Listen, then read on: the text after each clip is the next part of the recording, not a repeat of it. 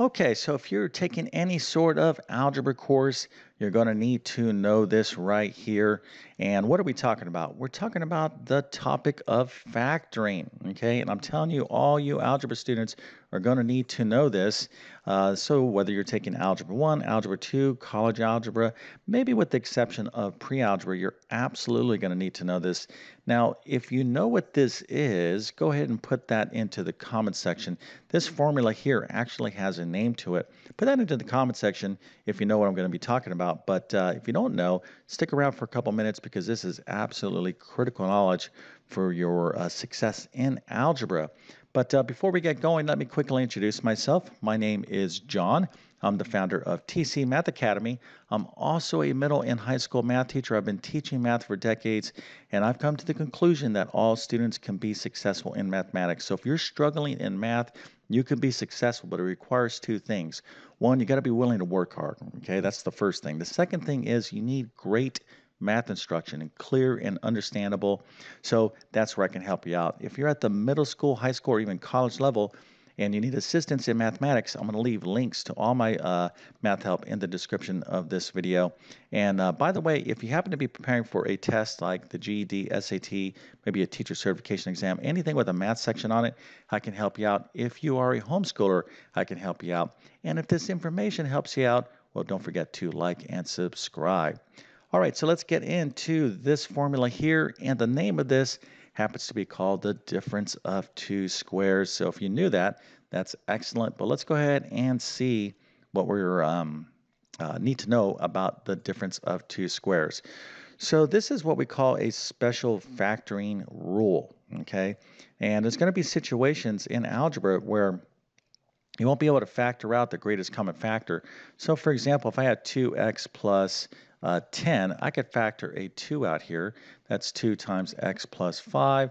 So I factored out the greatest common factor. No big deal. And if you're working with trinomials like this, x squared minus x, let's say minus 3, this may or may not be able to be factorable. So you need to know how to factor trinomials. You need to know how to factor out the greatest common factor. But sometimes you face situations that are not trinomials or not something like this.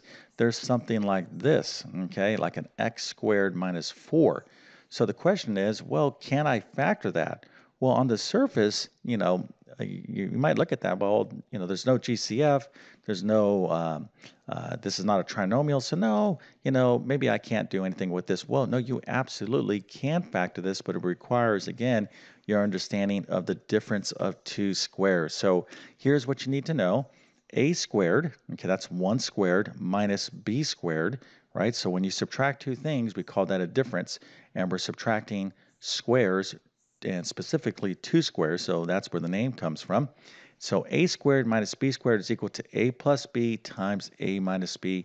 You need to have this in your notes if it's not already there right now. All right, so let's take a look at how this works. So if we want to factor something like x squared minus 4, what we need to do is recognize that this right here is something squared, like our a squared, and then 4, we need to think of this as something else being squared. So how can we express 4 as something being squared? Well, we can write this problem or think of it this way, x squared minus 2 squared, okay? So when we have x squared minus 4, when we write it as x squared minus 2 squared, well, this x becomes like our a, and this 2 right here becomes like our b. And now we simply just go ahead and follow the pattern, a plus b. In this case, it would be x plus 2, okay, times a minus b, which of course would be x minus 2, right? So x squared minus 4, we can factor this as x plus 2 times x minus 2. And you're going to see the difference of two squares come up pretty frequently in algebra, okay? So if this makes sense, well, let's go ahead and continue to practice this more so you can really, get this down. And I'm going to do a couple more practice problems here, but beyond this, you're really going to want to continue to practice not only the difference of two squares, there's other special factoring rules. So a couple suggestions before we get going. I have additional videos on my YouTube channel, but you might want to check out one of my courses like Algebra 1, Algebra 2, whatever the case might be, whatever you might be in. All right, so let's take a look at y squared minus 25. So the first thing is to, if we want to factor this, is to recognize that this is the difference of two things, okay? So in other words, we're subtracting, we got a square here. Now, it's not obvious that 25 is a square, but you know, being a great math student, you're like, wait, isn't that 5 squared? Yeah, so you want to think of y squared minus 25 is y squared minus 5 squared. And now it's simply just going ahead and applying this formula. So it's going to be y, this is going to be again like our a, this is like our b, and we just follow the pattern. So this would be y plus 5 times y minus 5. And once you do this a lot, this will be pretty easy. So let's go back to the original problem. You say, okay, y squared minus 25. Oh, difference of two squares. So you're like y plus 5, because you're thinking about the square root here, okay? Not y squared, it's y, and not 25, it's 5, okay? So it's going to be y plus 5 times y minus 5, and there you go. This is the factor of, these are the factors of y squared minus 25. Okay, so if you feel comfortable with this, let's go ahead and take a look at another example, and then we'll call this a wrap, because I don't want to fry your brain too much here, but if you're understanding this, then that's excellent. Okay, so the first thing when you're thinking about factoring here is you always want to see if you can factor out a greatest common factor. Well, 49 is 7 times 7, and this is 4, so we can't factor anything out. So if you can factor something out, let me give you an example. Let's say I had 4x squared minus 16, okay?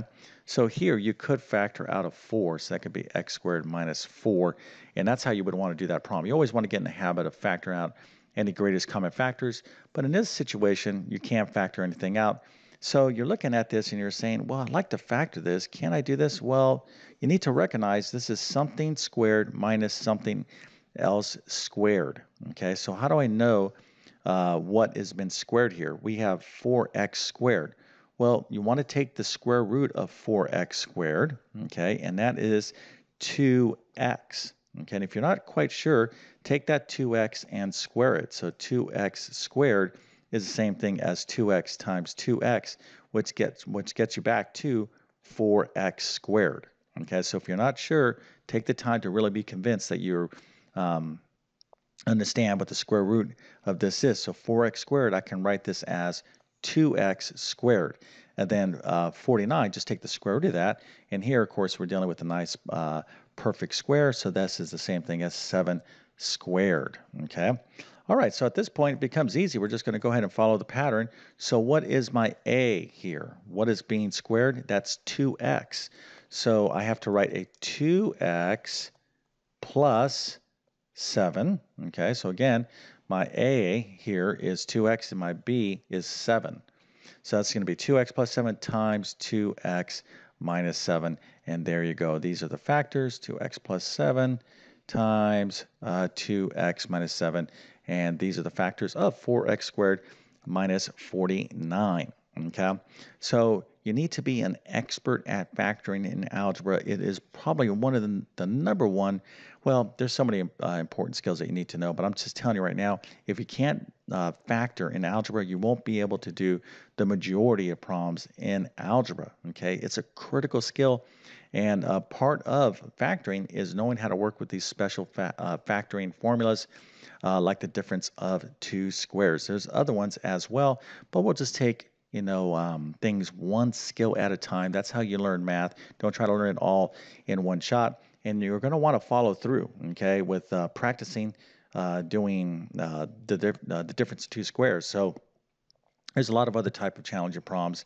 So don't mistake you watching this and saying, okay, I get this. I learned it because I watched this guy do these problems, all right? That's not enough. You have to do the problems. The only way you're going to retain this knowledge is for you to actually practice. So follow through, do the right thing. But if this video helped you out, please, again, don't forget to like and subscribe. And if you're new to my YouTube channel, I just want to tell you real quick, I have about 1,000+ math videos on my channel, from basic math to advanced math like calculus and everything in between. So please take advantage of my content, but my best math help will always be within my math help program. Okay, so with that being said, I definitely wish you all the best in your mathematics adventures. Thank you for your time and have a great day.